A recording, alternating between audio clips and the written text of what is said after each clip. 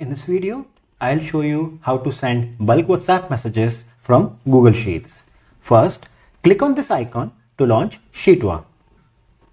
This is the home screen, and here click Send Message Now. On the left, you see a lot of options. Click on this Google Sheets. Here, we need to provide the Google Sheet URL. Let me open a sample file to explain it better. I have a very simple data.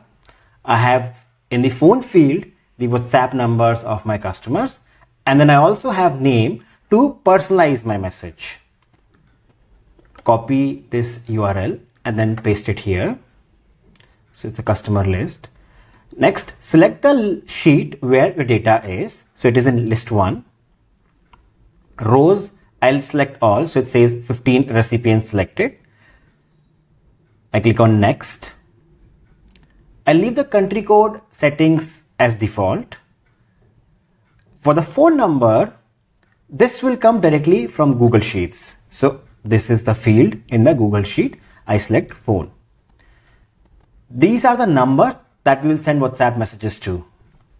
For the message, I will click on write message and then I will select my template. Now here you can see that I have already personalized the message. Click on next.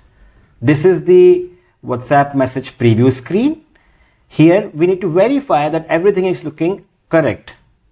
The country code has come out right. The number has come out right. The message is good and it is personalized. So this is good. I click on next. Here I can adjust the time gap between messages, or I can just keep the defaults. I can increase or decrease. Finally, click on send.